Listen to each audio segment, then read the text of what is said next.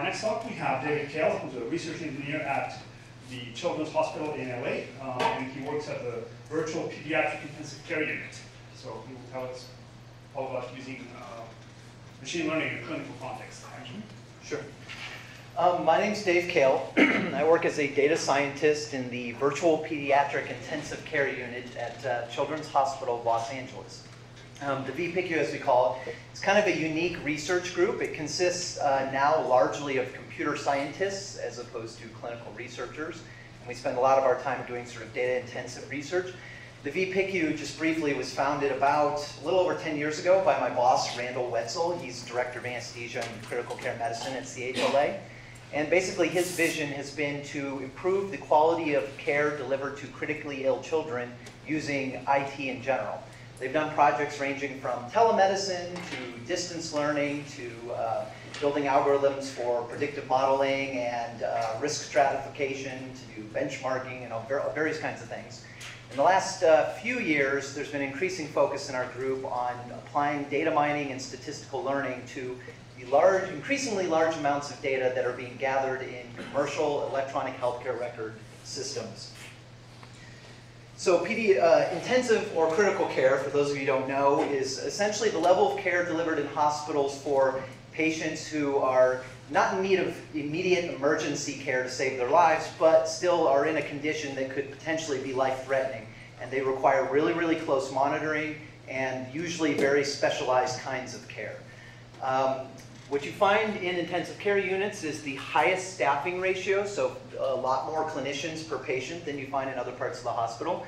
And you also find the highest level of surveillance. So when you think of popular media depictions of medicine and you think of patients that are hooked up to all kinds of machines and monitors and stuff, that's usually what they're depicting as intensive care. And that's what you see going on in here. This is actually an image from a neonatal intensive care unit, but you just see there's an extremely high amount of surveillance. There's lots of machines either monitoring the patient or maybe intervening in the patient. You also have clinical staff recording a lot of observations. So it's a very data-rich and data-intensive environment. From a machine learning standpoint, it's very interesting because there's a lot of data to work with. From a clinical person's perspective, this is the cognitive load or cognitive burden on them is getting higher all the time. The amount of data that's being gathered and then represented to them is really increasing, and they're having a hard time managing it. So there's a real need here to build tools that help them sort through the data. So I'm actually going to spend, this is my outline, I'm actually going to spend a large part of my talk talking about the data that we're working with and the kinds of problems we're interested in working with it, because I actually think that's what will be most interesting to this crowd. I will get a little bit into some of the models that we've built and some experimental results, but mostly I want to focus on the nature of the data, because our intuition is that it's very similar to some of the domains that I've seen presented throughout the week, but also subtly different. And we're very curious to sort of check our intuition against what you guys think. So I'm really excited to hear your feedback during the Q&A and then also later tonight at dinner, hopefully. So here's the kind of data that in an ideal world would be available from the PICU, from the Pediatric Intensive Care Unit. So you have a lot of vital signs and heart rates and things like you'd expect, lab tests, clinical assessments, medications, treatments, notes, diagnoses, yada, yada, yada. In the real world, where we're dealing with hospitals, actually at maybe like 60–70% of hospitals, you're not capturing any of this digitally because they haven't adopted electronic healthcare record systems yet. If you're lucky and you're at a hospital like mine where they've made the massive investment to get one of these systems, you're still only capturing certain kinds of data. In particular, at most hospitals who have a sort of typical commercial EHR deployment, they're not capturing the really high frequency stuff. So we don't have necessarily the same problem that a lot of people describe, where you're just being bombarded by way too much data, more than you can even archive or record, because most hospitals just haven't made the investment for that. Usually you find that at really advanced research institutions. And so, for example, my hospital, we have a jury-rig system to get some of the high-frequency monitor data. We don't capture any waveforms whatsoever. So really, our focus is on the data that you get in commercial EHRs. If you've paid out the money for it, what do you get? And in particular, what you'll find with all the data that I've listed here that's marked in red is every piece of data that goes into the EHR has been manually verified by a clinician or a human being. So we're not automatically capturing this data. Human beings are actually either entering it or at least checking it. And the data that we're particularly interested in is what I'll call PICU observational time series. So we do have vital signs, but it's not sort of high-frequency waveforms, but rather it's samples of it that human beings are recording, and then things like lab results and clinical assessments. Clinical assessments are sort of subjective assessments where a clinician will look at the patient and then record some kind of observation. Oftentimes things related to, for example, cognitive function. So what this data looks like, it's very high dimensional. There's potentially hundreds of variables that can be recorded at any one time, but usually we're only recording subsets of them, so it's sparse. It is by nature episodic. In other words, we start recording data when a patient comes into the unit, and when they leave the unit, we stop recording data on them. And I think one thing that sets it apart from some other scientific domains maybe is we're looking at observations from a large number of individuals, not as opposed to sort of pointing at a single system or at a single scientific phenomenon. The patients are obviously all human beings, so they're similar in that sense, but they also have unique differences, and the disease processes they're going through are different as well. And then, as I've emphasized several times, all of this data is manually entered or verified by clinical staff, which has some interesting implications about how much data we get and also even the very nature of the data we're recording. One of the issues that we have noticed with the data is that is an alignment issue. So we start recording observations when the patient comes to the unit, not starting at the onset of illness. So you can imagine scenarios where two patients have exactly the same disease, maybe even the same time course, but if one of them came in with less time transpiring between the onset of the disease than the other one did, then we won't even have necessarily the same data about them, at least starting at sort of time 0 when they enter. So alignment's an issue. The episodes also vary widely in length. The duration of a PICU episode could be anywhere from a few hours or days to even weeks or months, particularly for patients whose reason for being there is related to maybe some complication with a chronic disease. This is a histogram that I made of length of stay in days from a data set of about 10,600 episodes. You'll see the vast majority of patients are in there for less than a week, and even a lot of them are there for 1 or 2 days, but there is a long tail going out to even months. And so obviously sort of doing, if you're trying to do sort of like one-to-one comparisons of 2 episodes to see how similar they are, this makes it somewhat non-trivial. I think the sort of the most significant aspect of this data is the fact that it's the irregular sampling rate of it. Basically, we only have measurements when a human being records them, and we're not doing it systematically. There's no rule that says a person must record a heart rate every 5 minutes or even every hour. There are general hospital policies like that, but human beings can choose not to follow them. They can record things more frequently if they want to. They can record things less frequently if they want to. The measurement times are also not aligned. So there's no, to the extent that there are policies about when to record data, there are things like record it on the hour every hour. So if patients were admitted sort of at different times, then they will be getting the recordings recorded at different amounts of time after their admission. So like, for example, you record heart rate at 7 p.m. If one guy was admitted at 6 p.m. and one guy was admitted at 6:30 p.m., then the sort of relative time to their admission when that measurement is recorded is different. So the measurement times are not aligned at all. And then the sampling varies sort of within and across episodes as well as across variables. To give you a flavor, here's 13 variables from the data set I mentioned. And as you can see, we've calculated the sort of average measurements per day for each variable. So it ranges from things like heart rate and respiratory rate, where you're recording it maybe once an hour, a little more frequently than that, all the way down to glucose and pH, where you get lucky if you're getting it once or twice a day. Bias and interpretation. This is sort of an even more subtle thing that we noticed as we worked with this data. For one thing, we believe that there's sort of a certain amount of sample selection bias in the values that are recorded. Clinicians or clinical staff are more likely to record abnormal values. If the patient is healthy, particularly let's say at the end of their stay, they're doing fine, they're going to be discharged in a few hours, the clinical staff may just stop recording measurements altogether. But if the patient's condition is steadily getting worse, the clinical staff will start recording heart rates, for example, more frequently, maybe as often as every 5 minutes. So there's actually information in how frequently the measurements were recorded. More subtle, something that we've come to realize is that what's actually being recorded oftentimes is not a raw measurement, not an actual observation of a heart rate, but rather a human being's interpretation of the patient's state, or a summary statistic. So I had a conversation at lunch today with some gentlemen talking about doing summary of streaming data so you don't have to record all the data because there's too much, and trying to come up with algorithms for creating summaries of the streaming data so you can write that down and being able to go back from that to the raw data. And you could think of this as sort of similar, that human beings are actually creating summaries of data as opposed to recording raw measurements. That's something that we've recently realized is very subtle.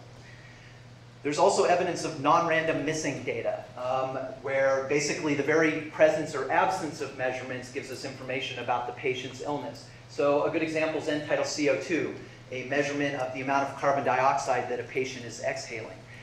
You're only going to have measurements of that if the patient has an assistive breathing device that's recording it. Patients get assistive breathing devices when they need them, or rather when a clinician thinks they need them, which tells you something about their level of illness. So whether we have end-tidal CO2 measurements or not actually gives us information about the patient's illness, and even maybe information about what values we should expect to observe in other variables. So it's clear that you can't really, it's definitely not missing at random. And you can see here in this histogram, in the data set that we're working with, this is actually fairly common, that there's a significant number of episodes that have no measurements of end-tidal CO2, no measurements of pH, that sort of stuff. I'm not even going to mention the effective interventions, but obviously we're not passively observing these patients, we're actually actively doing things to them all the time, and that's changing the underlying physiology. That's another big challenge. So I want to talk briefly about a model that we've applied. The analytic task that was given to us by our clinical colleagues was, we want you guys to try to cluster PICU episodes. We would like you to try to put these patient episodes in groups where they're similar physiologically, and then we want to see if those clusters correspond to sort of known clinical phenomena. A somewhat sort of kind of unusual task. It's different from a lot of traditional, I think, medical tasks or even time series tasks.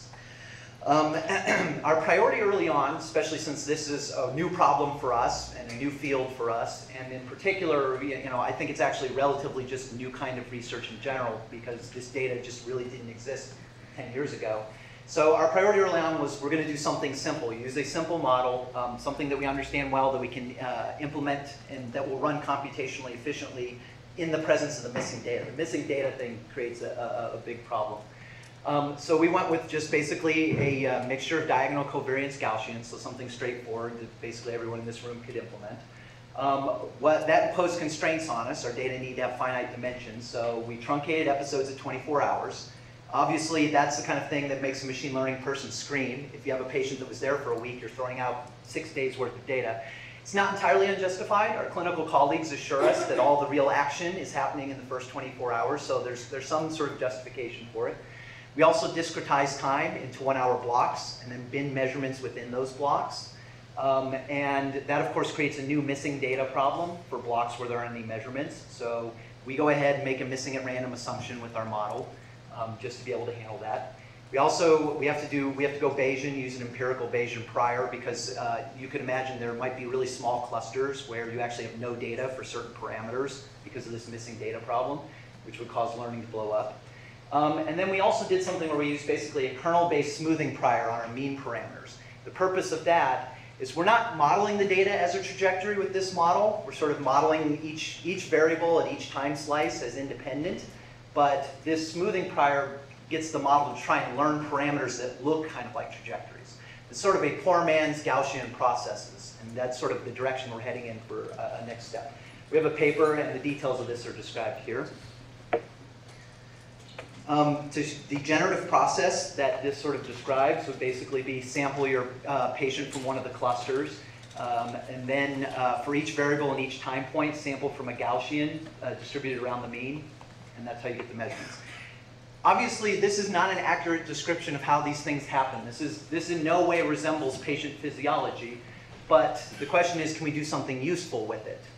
And that's what this is my boss, Randall Wetzel, that's their main concern. And in particular, they want to know, do the clusters seem to correspond to known medical phenomena? And also, maybe do they have some kind of prognostic significance? So let's talk some experiments and some results. For our experimental setup, we just followed sort of a standard 5-fold cross-validation procedure. We took our data set, we split it into 5 splits, And then we ran our experiments using different splits as training and validation and then test, and sort of ran a whole bunch of different iterations. We also ran experiments with different numbers of clusters to experiment to see how that might affect the results that we get out. So what you see here in the top row is mixture proportion, which is roughly sort of what fraction of the patients were assigned to each cluster. And what you see in the bottom row is the probability of mortality in each cluster. So roughly how many patients assigned to each cluster died. And this thick black line here is the overall mortality rate in our data set, about 6%, which is sort of standard for pediatric critical care. And so the results seem interesting. In each case, there seem to be clusters that have much higher rates of mortality than other clusters, and some very low. And in particular, it looks like that mortality is not randomly distributed across clusters.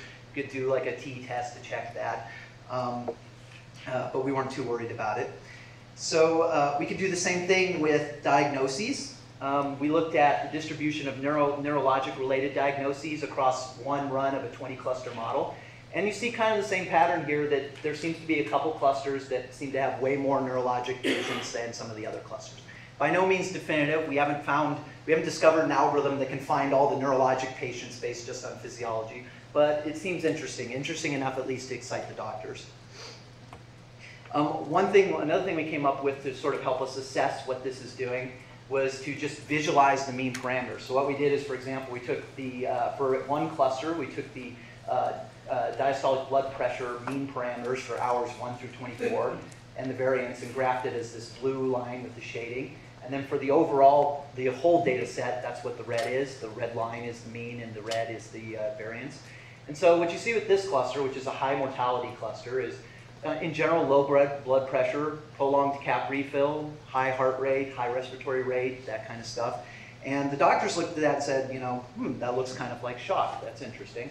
So our thinking is that maybe this can be sort of a useful kind of data-driven sort of decision support to deliver. If you can go into a database and find patients similar to a new patient and do visualizations like this, that will help the doctor not necessarily diagnose or predict, but generate hypotheses about what might be going on with their patient. So sort of a passive decision support, kind of almost like a sort of information retrieval type task. The idea being here that doctors hate black boxes that tell them what to do. This one thing is very, very clear. They don't want computers to make predictions for them. So anyway, we also did, in terms of evaluating our results, I'm not going to get into it too much, it's in the paper, but we also did something where we basically did mortality prediction built on top of our clusters. And we showed that training a logistic regression that is a mixture of logistic regressions trained for each cluster does better than just doing good feature selection and training one logistic regression. So it's interesting, it's promising, it's very early work. In terms of sort of next steps, what we're very interested in, we have a number of different collaborations, people who have this data set who are trying different things. Our colleague Ben Marlin, with whom this work was done, is at Massachusetts Amherst. He's got a student working on Gaussian processes. We also have given this data set to a gentleman named Kristen Shelton at UC Riverside, who does continuous time Bayes nets.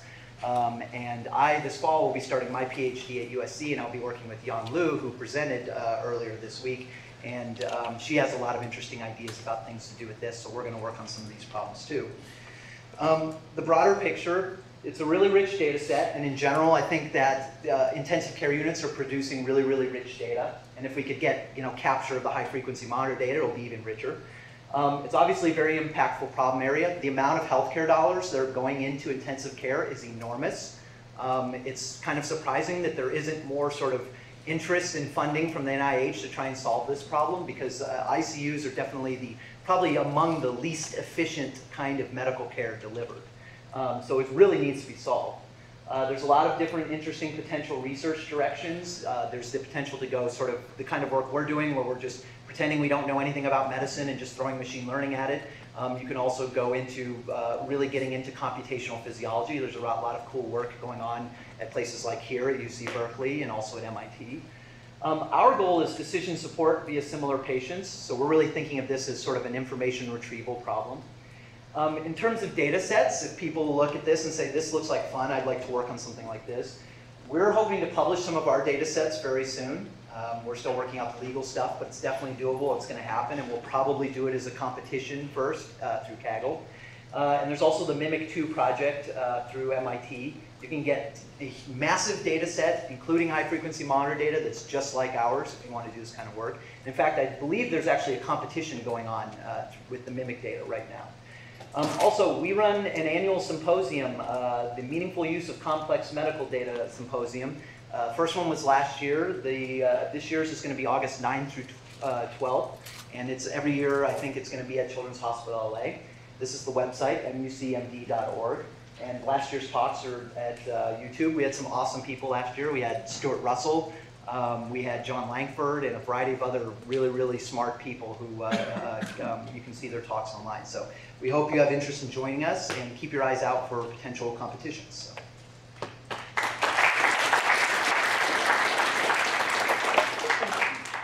We have a few minutes. We have a few minutes for questions from the audience.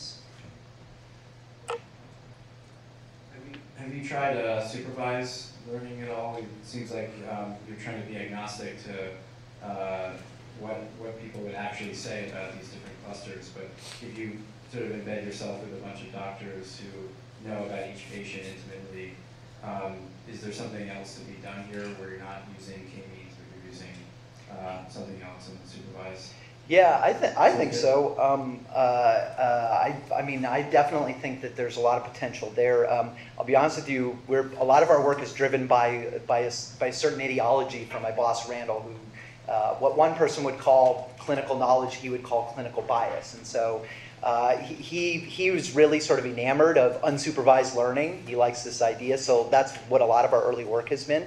I've been thinking about things where you could maybe do sort of weekly supervised learning, like maybe if you know that two patients both receive the same diagnosis, rather than trying to like build a regression model of diagnosis, what you could do is do some sort of like link prediction problem where you draw a link between patients who share a diagnosis, and maybe try to push your metric learning algorithm, which is essentially what we're doing, toward learning that patients with links are closer than other patients. So I think there's a lot of potential there. We just haven't gotten there yet. It's something we're interested in doing, I think.